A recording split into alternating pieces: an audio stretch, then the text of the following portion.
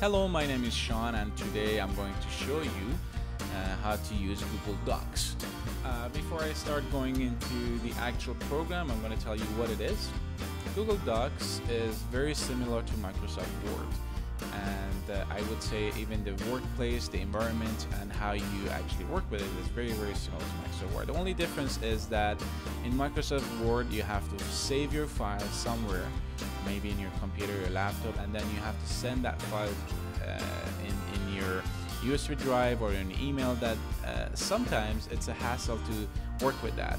Another thing that you have to be always aware is that if you send a file to someone through email or Google or Facebook, that file is going to be sent to them and is not going to change forever. Meaning, if you type something wrong or if you want to change something in your file, there's no way you can do that. The only way to do that is to update the file and send the file again to them. Now, there's a lot of advantages of using Google Docs over Microsoft Word. Now, let's go ahead and look at it. So, first of all, we need to see how we can reach this file. So, I'm going to type docs.google.com. So, this will bring me to this page. After you come to this page, you have to sign into your account. If you have an account, you sign in. If you don't, you make one. It's very straightforward. So now I am in my account. As you can see, I have a lot of files that I have already created here.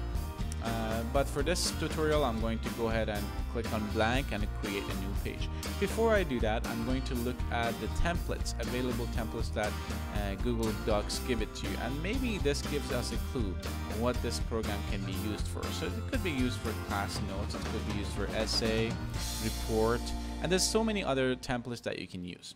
I'm going to still click on blank and create a report. As you can see, the environment is very similar to Microsoft Word. You give it a name here. Let's call this test, and it's very simple.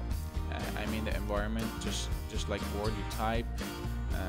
This is the tool for typing things. So it's a letter, it's an essay, it's an email, whatever it is. You type it, you can format it, you can have some tools. You can have word count, you can have spelling, you can have voice typing.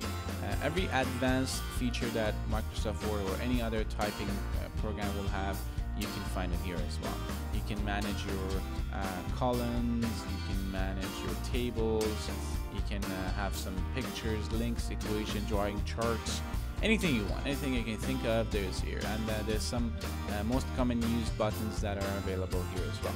Maybe the benefit or the most important part of Google Docs is the share button here. Now, I'm going to focus on that.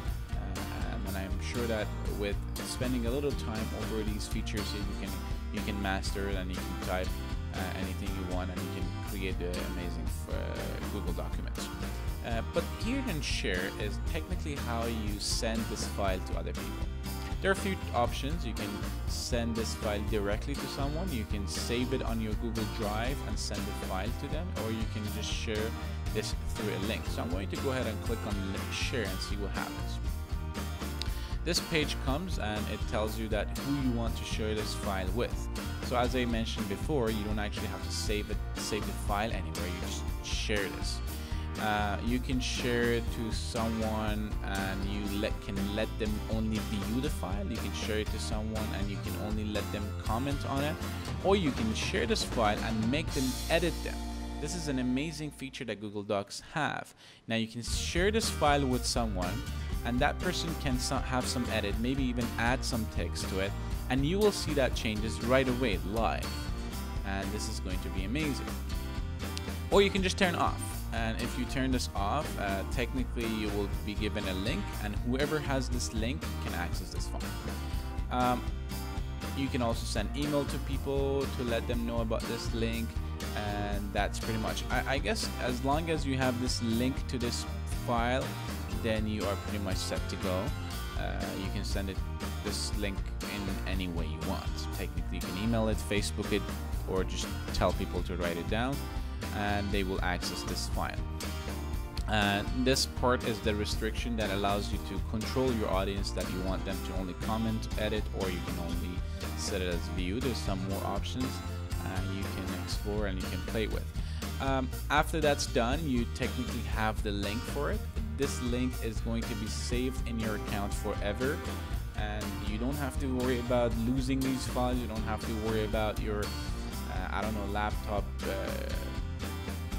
crashes or your file being missed. This file, whatever change you do live, it will be saved here and it will stay here forever, and you can share it with other people. There are some other features that help you organize your file a lot that I'm sure you guys will figure out and do a great job to create Google Documents. If there's any questions, please let me know in the comments and I'll try to answer them as soon as possible. If not, I use Google Documents in my classroom to manage my classroom. I use it for course outline, I use it for lab manuals. If you want to check out how I manage my classroom using Google's Documents, please click on the link and I will show it to you.